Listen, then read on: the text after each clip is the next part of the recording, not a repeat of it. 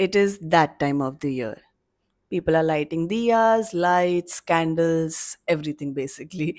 And the energy of this festival is so huge that you cannot ignore it. And I was actually having a conversation the other day, and this person found out that I spend my Diwali alone. And they were shocked. And I get it because, it's all about being with your family, going home, being with your loved ones. And for whatever the reason, if you are spending Diwali alone, I want you to know that it's natural to miss your family, that's okay.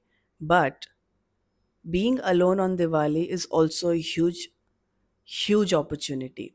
And the reason I'm saying that is I think because of this whole Diwali festive season and the whole madness and the energy, we somehow forget that actually it is the best time to tap into what you would call your aura and your energy and cleansing that, right? Because what do we do when we think of Diwali, right? We know Diwali is coming up. First thing is Diwali cleaning. People are cleaning their homes, people are uh, going out and buying new stuff. And what does that actually do? What happens when you clean your room, for example, right? You feel good. There is that clean energy. And I think when I think of Diwali, I mean, of course, I don't know all the pujas that are supposed to happen and all the mantras that come with it, but I do understand energy and I understand the aura. I understand that it's all about praying from your heart. And this is what I have been doing since the past 9 years. Yes, I have spent every Diwali alone. And no, that does not mean that I am lonely, because those are two very separate things. We've talked about it in a separate video. I'll not get into it right now, but what I will get into is you can, this is what you can do if you want to harness this energy that is around you right now.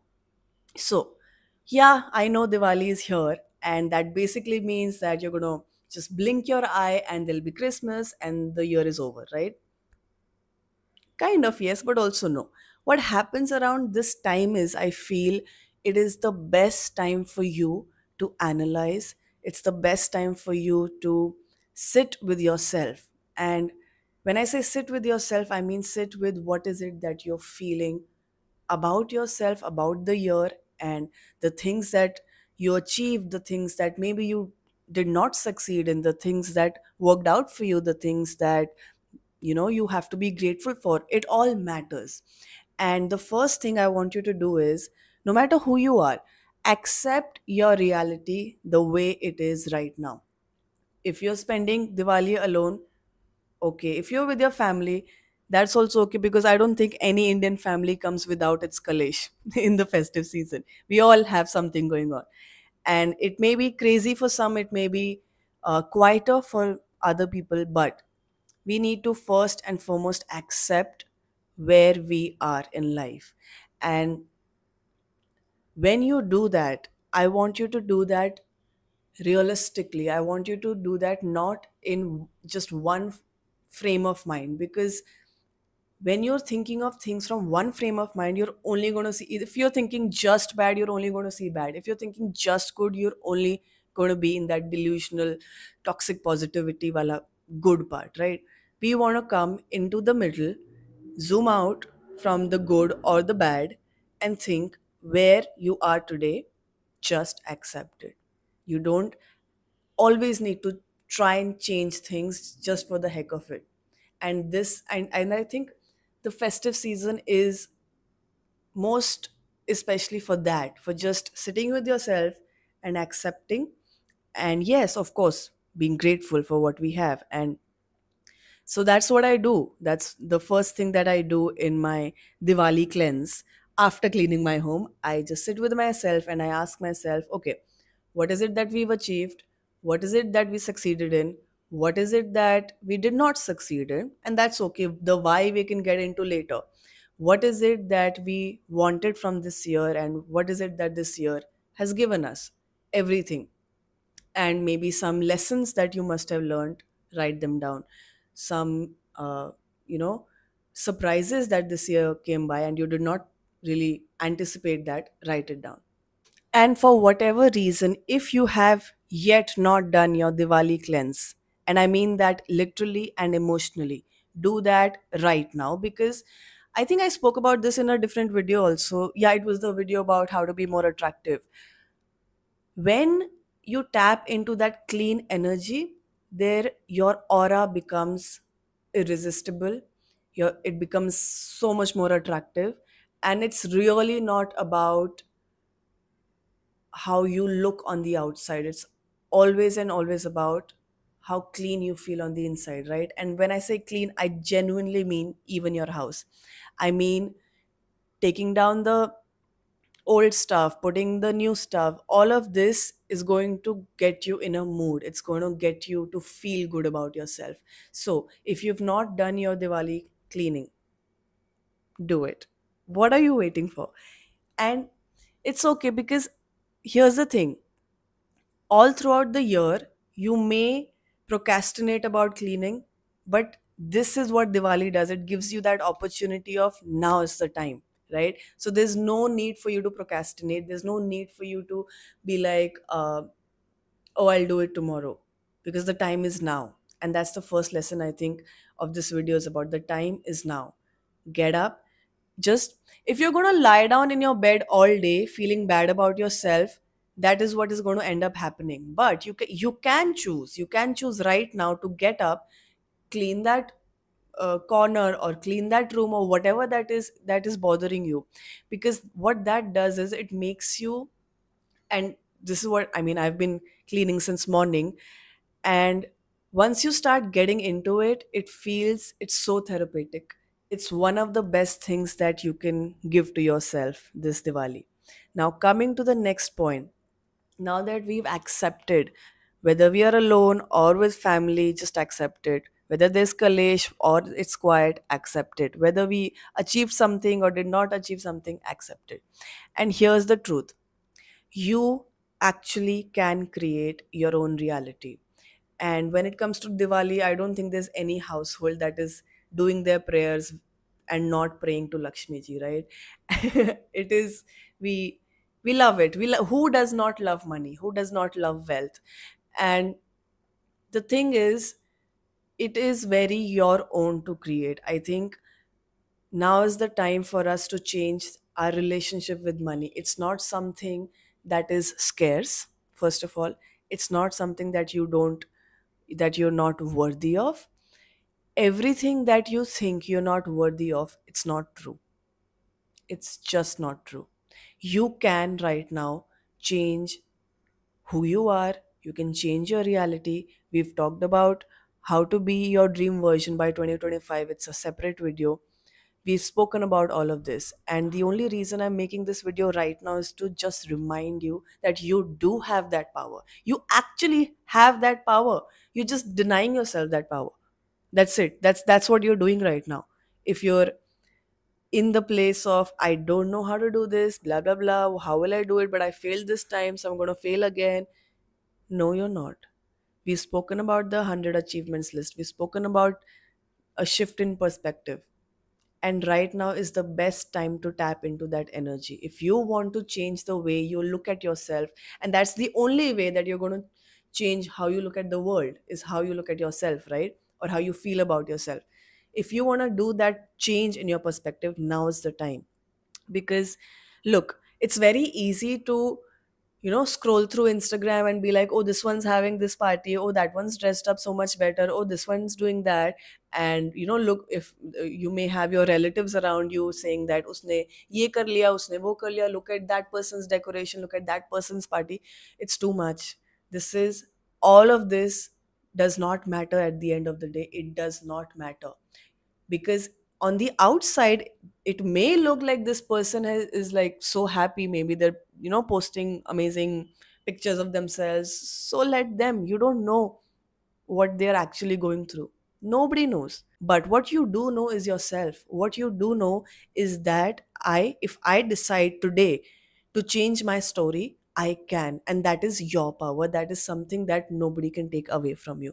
And the reason I'm telling you this today is because Diwali is the best time to change that mindset, to And that's the reason, right? Diwali reset, what I mean by Diwali reset is just changing your mindset towards, firstly towards yourself, your self concept. What is it that you think about yourself? Change that perspective. Anything that is not serving you in achieving whatever it is that you have want to achieve, change it. It's that simple. It is genuinely that simple. And it will not happen until you've not accepted where you are in real terms, not the good, not the bad. And then you actually have 2 months still left in the year. And I'll tell you what, even if it's like, even if you're thinking, you know what, I'm going to change next year, one day is not going to change it. From just because it's 31st December to 1st January, it does not mean you've changed your life and something, you know, something great is going to happen. But it will happen if you do it every day. And this whole festive season and this festive vibe, it comes with so much love, it comes with so much energy. And now is the time for you to tap into that energy. I don't know what people do. What I do is I just stay home and I be with myself and I do my meditation and I do my stuff. And maybe it's something that other people find very bizarre, but it is something that works for me. So, whatever it is that works for you, whether it is spending time with your loved ones, whether it is spending time with yourself, do it. It is the festive season, right? You don't have to go to work for at least those 3 days. You, and then there's the weekend. So there is a lot of time. You can start by cleaning your house, start by getting those flowers that you want to get, start by just having that Diwali mithai that you want to have, and then get into the fact of what is it that I truly want? Where is it that I'm actually stuck? What is it that I can do for myself? I do not care what other people can do for me. I'm sure they can do many amazing things. I'm sure if I want a friend to help me, they will. But what is it that I can do for myself? And if I'm suffering, then what is it? What is my contribution to that suffering? And be honest to yourself about it, right? Meditate towards it. You do get your answer. It's just that we are not always ready to accept that answer, because that answer comes in different forms, right? It may come through a person, it may come through a sign, it may come through a thought. You just have to be ready to receive whatever the answer that this universe is trying to tell you. And I am not really a religious person. I think you know that about me already. But I am very, very spiritual. I am very, very accepting of the fact that there is a higher energy guiding us, guiding everyone. It's not all, it's just that you have to open yourself to listen to it. And rather, if you don't believe in anything outside of you, then you have to believe something inside of you. The intuition, you can call it your intuition, you can call it your higher self, whatever it is you want to call it, does not matter. But there is an energy. And right now in this festive season is the best time for you to tap into this energy and say thanks if you want to, or ask your questions if you want to. Also, I think we as a generation, we are so caught up with everything on the outside, right? We are so caught up with what is this one doing, what is that one doing, and then there's Instagram, and then there's all of this, whatever, the social, the social aspect of it. And sometimes we have social obligations and we have to go to certain parties, and that's okay. I just want you to find at least one evening for yourself where you can sit down and tell yourself that you are the best. There is no, it's not, it's, you're not a, ongoing project that always has to, you always have to fix something. It's not, that's not true. You're already the best version of yourself that you could be. You are that. Can you be better? Yes, absolutely. But it's not in the perspective of something needs fixing because you lack something, that's why you need to be better. you know because when we think about self growth and when we think about bettering ourselves, sometimes we are coming from that perspective of, oh, something's lacking in me, I need to do better, or something is wrong with me, so I need to do better. And I want you to shift that perspective. And whether it is, let's say you are an introvert and you want to be social in these social obligations that we have. I am a very antisocial person, by the way. And I can tell you this as a guarantee: if you keep identifying yourself as this introvert person, you are going to keep behaving like the introvert person. Everything that we tell ourselves that we are, that is exactly who we become. And that is it. That is the fact of life. So I want you to sit down with yourself. Let's say, let me take this introvert example, okay? What about social gatherings makes you anxious? Is it because you think that people are judging you? Is it because you think that you are not funny enough or intelligent enough? And or is it because if you feel like if you do something dumb, then people are going to remember it for the rest of your life? The short answer is none of it is true. None of it. Absolutely not even one single thing. Because people are not really thinking about you as much as you are thinking about yourself, first of all. Secondly, if there is this social anxiousness that comes, right? And you don't know where that anxiousness is coming from, you are always going to be stuck in putting on a face and putting on that confidence. And there's nothing wrong with fake it till you make it. That's not what I'm saying. I'm saying is, till you don't get to the root of your problem, to the root cause of why you feel the way you feel, you're never going to be able to change it. And that is why I am coming back to sit with yourself, ask yourself, and be honest to yourself. What is it, whatever it is that you're struggling with in your life right now? Why are you doing it? And I mean, we were just using the introvert as an example. And sure, some people are naturally like that. And if you just own up to it and be honest about it, people around you, you're going to see they're going to be far more welcoming than you expected, because we think that, oh my god, this person is not going to understand where I'm coming from. And actually everybody's been at this place some point or the other. We think our problems are the most unique problems in the world, but people have gone through something similar. They can understand. There is empathy, I think, is the biggest human connector, right? Even if they've not gone through something similar, they have empathy.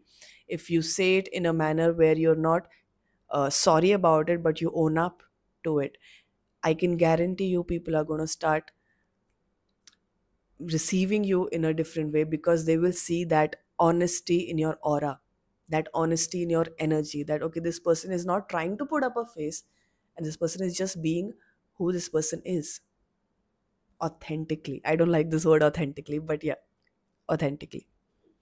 And go out, dress up, have fun. It's Diwali. Happy Diwali.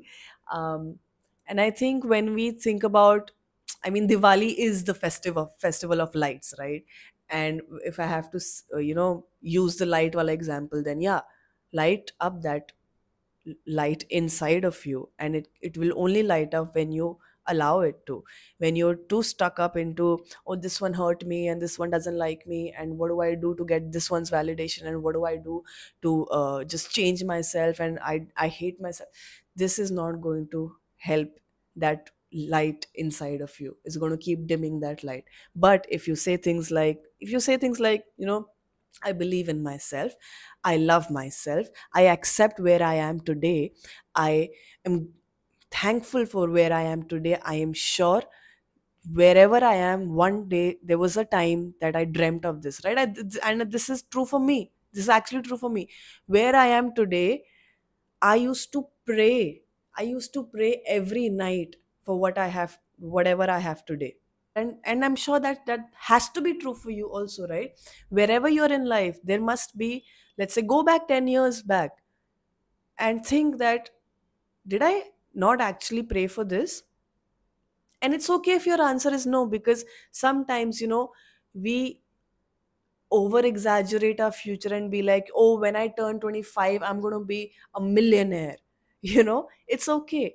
But there is still a part of you that has achieved something that you wanted. So focus on that part and don't focus on the things that have not happened yet, because they will happen eventually. When you work hard at it and when you keep at it and you don't give up, it will eventually happen. It's not like it's never going to happen, but we have to see what has actually happened. what you have actually achieved. And that's a huge deal, whether you want to accept it or not. It is a huge deal. So give yourself a little bit, yeah, and light that fire in you, light up. Don't dim your light for anybody else. Don't dim your light just because people think you're extra or people think you're too shy. Let people think whatever the fuck they want to think. Let them. It does not matter. Because I'll tell you what, people are thinking more about themselves than they're thinking about you. And that's a fact. Okay. Also, don't take yourself that seriously. Okay. I guess I've covered everything that I wanted to cover. Happy Diwali, and I hope you do tap into this Diwali mindset, this Diwali energy, and you can use it to your best, to your very best. Happy Diwali. I will see you in the next one. Bye.